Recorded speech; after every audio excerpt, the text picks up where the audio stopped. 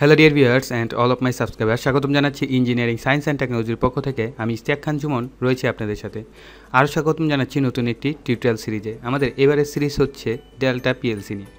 তো delta PLC নিয়ে আমি ইতিপূর্বে একটি টিউটোরিয়াল দিয়েছিলাম যে আপনারা ডেল্টা পিএলসি সফটওয়্যারটি কীভাবে ডাউনলোড করবেন তার উপরে। সো যাদের কাছে সফটওয়্যারটি নেই তারা ওই ভিডিওটি দেখে নেবেন, অথবা এই ভিডিওর ডিসক্রিপশন বক্সে আপনারা ওই ভিডিওর লিঙ্কটি পেয়ে যাবেন। সেখান থেকে আপনারা চাইলে ওই ভিডিওটি দেখে নিতে পারেন এবং সফটওয়্যারটি ডাউনলোড করে নিতে পারেন।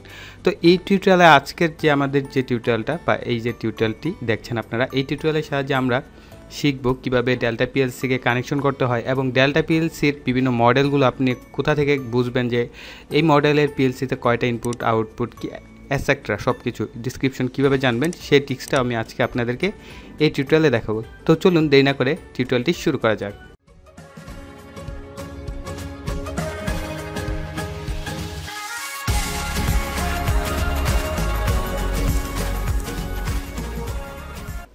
ওকে, আপনারা যখনই কোনো পিএলসি নিয়ে কাজ করবেন, নতুন কোনো পিএলসি মডিউল বা ডিভাইস হাতে পেয়েছেন, সো ওটা কীভাবে কাজ করবেন তার জন্য আপনারা চলে যাবেন সেই পিএলসির ব্র্যান্ডের ওয়েবসাইটে, অর্থাৎ তাদের অফিসিয়াল ওয়েবসাইটটা খুঁজে বের করবেন এবং সেখানে আপনারা সমস্ত ডিটেলস পেয়ে যাবেন। ঠিক একই রকমভাবে আপনি যখন ডেল্টা পিএলসি হাতে নেবেন এবং এর ইনফরমেশনগুলো আপনার জানতে হবে, তো জানার জন্য আপনাকে চলে যেতে হবে এদের অফিসিয়াল ওয়েবসাইটে। অফিসিয়াল ওয়েবসাইট হচ্ছে delta.w.com।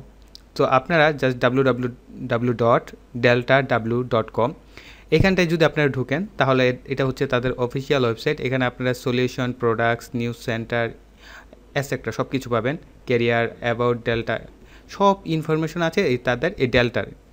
এটা হচ্ছে তাদের অফিসিয়াল ওয়েবসাইট। এখান থেকে আপনারা ডেল্টা সম্পর্কে অর্থাৎ ডেল্টা পিএলসি সম্পর্কে শুধু তো ইনফরমেশন পাবেনই, তাছাড়া ডেল্টা পিএলসি ছাড়াও আদার্স তাদের যে সমস্ত প্রোডাক্ট রয়েছে সমস্ত প্রোডাক্ট সম্পর্কে আপনারা জানতে পারবেন।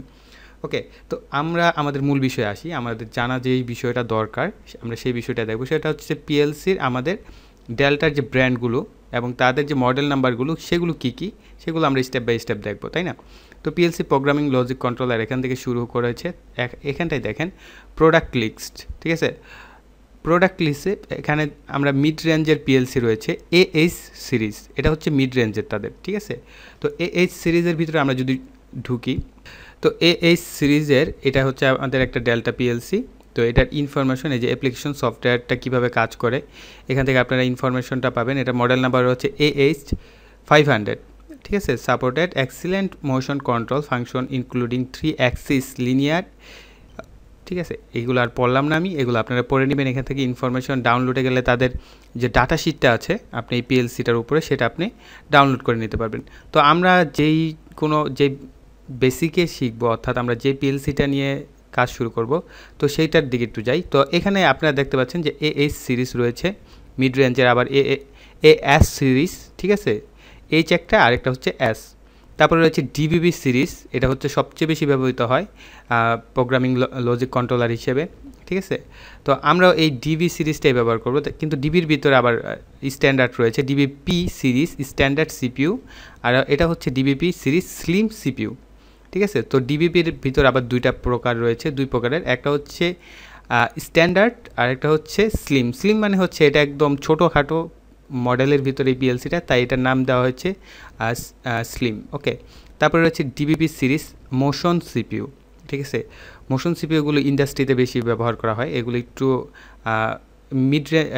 বড় টাইপের হয়, ঠিক আছে? মানে একদম স্মল থেকে বড় সাইজের। তারপরে এখানে আরও অনেক কিছু আছে, এটা হচ্ছে software ISP soft programming software. আপনারা চাইলে এখান থেকে সফটওয়্যারটা নামে নিতে পারেন অথবা কিনে নিতে পারেন, ঠিক আছে? তো আমি আপনাদের জন্য ফ্রি দিয়েছি, আপনারা চেষ্টা করবেন ফ্রিটা ইউজ করার। ওকে, আমরা এখান থেকে চলে যাব। সাপোজ আমরা এই DBP সিরিজের একটা মডেল দেখি, ঠিক আছে? স্লিমে কোনটা দেখব? DBP A2 সিরিজটা দেখি। তো DBP A2 সিরিজটায় আমরা যখনই ঢুকলাম, তো এখান থেকে আমরা প্রথমে এটার কীভাবে আপনারা দেখবেন, সাপোজ এইটা অপশনটা ঢুকছেন, ঢোকার পরে এটা স্পেসিফিকেশনটা দেখবেন। সবার প্রথম কাজ হচ্ছে আপনাদের এটা যে স্পেসিফিকেশন কী বলে, এটার ভিতরে কী কী আছে। MPU পয়েন্ট আছে 12টা এবং 8 ডাটা ইনপুট এবং 4 ডাটা আউটপুট, ঠিক আছে? তার মানে আমাদের ইনপুট হচ্ছে 8টি এবং আউটপুট হচ্ছে 4টি। তারপরে ম্যাক্স আইও পয়েন্টস হচ্ছে 492টি, ঠিক আছে? তারপরে রয়েছে programme capacity 16K steps, com port build in RS232 and RS485 ports. ওকে, তার মানে এখানে আপনি দুইটা কম পোর্ট কানেকশন করতে পারবেন। তারপরে রয়েছে কম্পাবিলিটি উইথ মোডবাস ASCII, অর্থাৎ আমরা যে কিবোর্ডের যে ডাটাগুলো নেই এগুলো কিন্তু ASCII কোড। ওকে, তো আমরা এগুলো ইউজ করতে পারবো। Can be master or slab, এটাকে আপনি মাস্টার অথবা স্ল্যাব যে কোনো একটা অপশন। এখন মাস্টার স্ল্যাবটা কি, আমরা যখন একটা মেইন পিএলসি মডিউলের সাথে আমরা এই স্লিম পিএলসিগুলোকে মাস্টার অথবা স্ল্যাব হিসেবে ইউজ করতে পারি। সো এটা নিয়ে আমি আরেকদিন কথা বলবো, তো আজকে ব্যাপারটাকে জটিল না করি। ওকে, তো তারপরে দেখি আর কি রয়েছে। এখানটায় আরও অনেক কিছু রয়েছে, যেমন Y0 থেকে Y2 হচ্ছে আমাদের সাপোর্টেড 2 পয়েন্টস, তারপরে রয়েছে 100 kilo hertz and 2 points, Y1 থেকে Y3 এবং 10 kilo hertz independent high speed pulse output, অর্থাৎ আমরা যে পালসগুলো আউটপুট আকারে নিতে পারবো এগুলোর ভিতরে বেশ কয়টা রেঞ্জ রয়েছে, দুইটা রেঞ্জ। ঠিক আছে, একটা হচ্ছে 100 কিলো হার্টস আর একটা হচ্ছে 10 কিলো হার্টস। ওকে, তার মানে আমরা যদি হাই স্পিডে নিতে হয় তাহলে আমাদের Y0 থেকে Y2 এর ভিতরে নিতে হবে এই তিনটা, আর Y1 থেকে Y3 এগুলো হচ্ছে আবার 10 কিলো হার্টস হিসেবে আমরা ব্যবহার করতে পারবো স্পিডে পালস হিসেবে। ওকে, তারপরে ইনপুট আউটপুট সম্পর্কে আরও ইনডিপ এখানে লেখা আছে। সো এগুলো আপনারা দেখে নেবেন। ঠিক আছে, দেখে তারপর আপনাদের এখান থেকে যদি মনে করেন যে আমার এই ডাটাশিটটা দরকার, এখান থেকে ডাউনলোড করে নিতে পারেন। তো এটা হচ্ছে যে আপনারা আসলে ডেল্টা পিএলসি নিয়ে কাজ করবেন, হয়তো বা আমি আজকে আমি পিএলসির মডেল দেখাবো। ঠিক আছে, আপনি ভাববেন যে না ডেল্টার তো পিকচার এরকম না, ডেল্টার পিকচার তো আমি দেখেছিলাম এরকম, অথবা আপনি বাস্তবে এরকম একটা মডেল দেখেছেন। ঠিক আছে, ES2 এর মডেল দেখেছেন, কিন্তু আমি দেখাচ্ছি আপনাকে SA2। ঠিক আছে, তো ভাই আবার কোন পিএলসি নিয়ে কাজ করলো, কিন্তু এই কারণে দেখিয়ে দিলাম যে ডেল্টার আসলে রিসোর্স হিউজ পরিমাণ, অনেক বিশাল পরিমাণ তাদের রিসোর্স রয়েছে এবং তাদের পিএলসির সংখ্যাও অনেক বেশি মডেল। ঠিক আছে, সো আপনারা যারা ডেল্টা ব্যবহার করেন তারা জানেন যে এটা ইউজ করাটাও খুব সহজ। ওকে, এবং প্রোগ্রামিংটাও কি অনেক সহজ, এবং সফটওয়্যারটা খুব ভালো একটা সফটওয়্যার। তো এখন আমি আপনাদেরকে দেখাবো যে কোনো আপনি একটা সাপোজ আমি DBP SA2 সিরিজটা দেখাবো, কিন্তু আপনি আদার্স যে কোনো মডেলেরই নেন না কেন সব পিএলসি কি কানেকশন একই রকম হবে। ঠিক আছে, খুব একটা বেশি 19-20 নেই। সো আমি আপনাদের একটা কানেকশন ডায়াগ্রাম এখন দেখাবো যাতে আপনারা খুব সহজে কানেকশনটা করতে পারেন, এবং আমার পরবর্তী পিএলসি প্রোগ্রামিংয়ের যে টিউটোরিয়ালগুলো আমি দেবো, আজকে হচ্ছে আমাদের প্রথম ক্লাস এবং পরবর্তী আমরা আগামী ক্লাস থেকে প্রোগ্রামিং শুরু করব। তো আজকে আমরা আরও ইনফরমেশন জানবো যে হার্ডওয়্যার কানেকশন সম্পর্কে, যেমন হার্ডওয়্যারের কী মডেল রয়েছে এটা সম্পর্কে জানলাম। এখন আমরা কানেকশন ডায়াগ্রাম সম্পর্কে জানবো।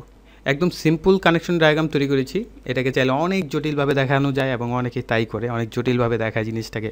ঠিক আছে, যাতে অনেক কঠিন লাগে। তো আমি চেষ্টা করি আপনাদের প্র্যাকটিক্যালিভাবে দেখাতে, যাতে যত সহজ করা যায় একটা জিনিসকে, যত সহজে এক্সপ্লেন করা যায় আমি চেষ্টা করি, কিন্তু কতটা পারি সেটা আপনারাই জানেন, আমি তো আর জানি না, তাই না? তো আমি চেষ্টা করে যাচ্ছি। তো এখানে দেখেন S/S, এখানে গ্রাউন্ড দেওয়া হয়েছে, আর পুশ বাটন দুইটা নেওয়া হয়েছে প্লাস 24 ভোল্ট হয়ে।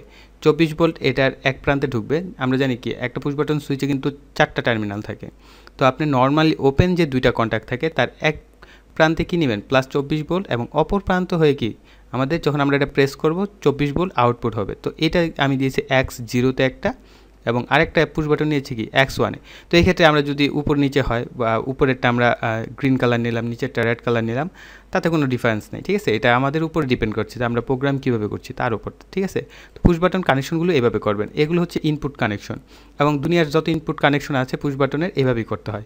যত পিএলসি আছে দুনিয়ার সব পিএলসির ইনপুট কানেকশন সেম। ওকে, তো এখন এইটার বেলায় আমরা চাইলে একটু উল্টো করে কানেকশন করতে পারি। আমরা যদি এই ক্ষেত্রে প্লাস 24 ভোল্টের জায়গায় আমরা এখানে গ্রাউন্ড সাপ্লাই দিতাম, তাহলে আমাদের S/S আমাদের কি প্লাস 24 ভোল্ট সাপ্লাই দিতে হতো। আমি কথাটা আরেকবার বলছি যাতে আপনি ক্লিয়ারলি বুঝেন। S/S আমরা চাইলে এই গ্রাউন্ডের পরিবর্তে প্লাস 24 ভোল্ট সাপ্লাই দিতে পারতাম। ওই ক্ষেত্রে আমাদের পুশ বাটন হয়ে নেওয়া লাগতো কি গ্রাউন্ড। ঠিক আছে, গ্রাউন্ড হয়ে, কারণ কি এখান থেকে আমাদের তখন গ্রাউন্ড সাপ্লাই দিতে হতো আমাদের ইনপুটে। কেন এই ব্যাপারটা, এখানে রয়েছে আপনার, আমরা অনেকেই দেখেছি যেমন পুল আপ মোড এবং পুল ডাউন মোড দেখেছি, যে রেজিস্টর দিয়ে তারপরে সুইচিং, এবং প্রথমে সুইচ দিয়ে তারপরে রেজিস্টর। ঠিক আছে, এটার উপরে আমি মেবি একটা ছোট্ট একটা অ্যানিমেশন করেছি, আপনারা ওইটা দেখতে পারেন, তাহলে আপনাদের পুল আপ এবং পুল ডাউন মোডটাও ক্লিয়ার হয়ে যাবে আসলে কী। ওকে, তো এইখানে বাকি যে আরও ইনপুটগুলো রয়েছে এগুলো সেমভাবে আপনারা চাইলে প্রত্যেকটায় পুশ বাটন ইউজ করতে পারবেন। এখানে 8টা ইনপুট রয়েছে, আপনারা 8টার ভিতরে কি পুশ বাটন ইউজ করতে পারবেন। সো আমি ডিসক্রিপশন বক্সে পড়েছিলাম যে DBP 1 SA2 যে মডেল রয়েছে এটার হচ্ছে 8টা ইনপুট আর 4টা আউটপুট। ঠিক আছে, ওই অনুযায়ী দেখেন সেম মিল আছে। তারপরে C0, এখন C0তে আমরা ফেজ নিয়েছি। ওকে, সো C0তে যেহেতু ফেজ নিয়েছি, আমাদের এই C0টা কি প্রতিটা আউটপুট হয়ে ঘুরে বের হবে। তার মানে কি আমার যেহেতু এটা ফেজ নিয়েছে, আমার আউটপুটগুলো কি ফেজই হবে। আর এক্ষেত্রে যদি আমি নিউট্রাল নিতাম তাহলে আমার আউটপুটগুলোতে কী বের হতো, নিউট্রালই বের হতো। যেমন Y0 দিয়ে নিউট্রাল বের হতো, Y1 থেকে নিউট্রাল বের হতো। যেহেতু আমি ফেজ নিয়েছি, সো Y0 থেকেও কি আমার ফেজ বের হবে এবং Y1 থেকেও ফেজ বের হবে। তো আমরা জানি কি লোডে অবশিষ্ট আরও 2টা টার্মিনাল থাকবে, যেহেতু প্রতিটা লোডের 2টা প্রান্ত থাকে। সো অপোজিট যে প্রান্তগুলো থাকবে সেই প্রান্তগুলোকে আমি কী করেছি, একসাথে শর্ট করে নিউট্রালের সাথে কানেকশন করে দিয়েছি। সো এই পথ থেকে যদি আমরা এখানটায় যদি নিউট্রাল কানেকশন করতাম, ঠিক আছে, তাহলে কি আমার এগুলো কি নিউট্রাল আসতো, রাইট। তো নিউট্রাল আসার পরে কি, তার মানে আমাকে এই 2টা প্রান্ত থাকতো, এই 2টা প্রান্ত আমার কী কানেকশন দিতে হতো, এখানে আমি অবশ্যই ফেজ কানেকশন দিতে হতো। আর এখানে ব্যাপারটা ডিপেন্ড করবে, আমরা যদি এখানে AC 220 ভোল্টের লাইন, অবশ্যই তো AC 220 ভোল্টের ফেজ লাইন নিব এবং এখানে নিউট্রাল, ঠিক আছে, এটা একটু মাথায় রাখবেন। এই আউটপুটের অংশে আমি AC কানেকশন দেখিয়েছি, আপনারা চাইলে এই ক্ষেত্রে DCও ব্যবহার করতে পারেন। সাপোজ এখানে এই লোড 2টা হচ্ছে DC প্লাস 24 ভোল্টের, ওই ক্ষেত্রে কি আপনারা এই ফেজের পরিবর্তে এখানে কি প্লাস 24 ভোল্ট সাপ্লাই দেবেন এবং এইখানটায় কি আপনার আউটপুটের যে অপর 2টা প্রান্ত থাকবে সেখানে কি গ্রাউন্ড সাপ্লাই দিতে হবে। বাস এতটুকুই হচ্ছে মেন ব্যাপার। ঠিক আছে, আপনি যত PLC নেন, দুনিয়ার যত প্রকারের PLC আছে বর্তমানে পৃথিবীতে, সকল PLCর মেন কানেকশন ডায়াগ্রামটা এরকমটাই হয়। তারপর আপনাদের ভিতরে অনেকে সংকোচন থাকে, ঠিক আছে, আমি একদম শুরু থেকেই শুরু করছি, কোনো কিছু যাতে গ্যাপ না যায়। আমি এই DBP PLC দিয়ে দেখাবো, আপনারা অন্যগুলোতে অ্যাপ্লাই করবেন, কোনো সমস্যা নেই। আর এই ডেল্টা PLCর উপরে আমি কিছু জিনিস আপনাদের এক্সট্রা দেখাবো, যেগুলো আপনারা হয়তো বা ইতিপূর্বে দেখেননি। অনেক টিউটোরিয়াল আছে ডেল্টার উপরে, আমাদের অনেক ভাইরাই করেছেন। তো আমি চেষ্টা করব একটু এক্সট্রা কিছু দেখাতে, ঠিক আছে। এবং এক্সট্রা কিছুর ভিতরে হয়তো বা আমি ইনস্ট্রাকশন প্রোগ্রাম কীভাবে অ্যাপ্লাই করতে হয় এই ধরনের আরও এক্সট্রা কিছু জিনিস দেখানোর চেষ্টা করব। ওকে, তো আজকের টিউটোরিয়াল এই পর্যন্তই। যদি আপনাদের ভালো লেগে থাকে টিউটোরিয়ালটি, অবশ্যই একটা লাইক দিবেন, কমেন্ট করবেন এবং ভিডিওটি অবশ্যই শেয়ার করবেন ফ্রেন্ডদের সাথে। আর যারা এখন আমাদের চ্যানেলটি সাবস্ক্রাইব করেননি, চ্যানেলটিকে সাবস্ক্রাইব করবেন। আর যারা করেছেন তাদেরকে অসংখ্য ধন্যবাদ। এখানে বিদায় নিব, ভালো থাকবেন, সুস্থ থাকবেন, টাটা।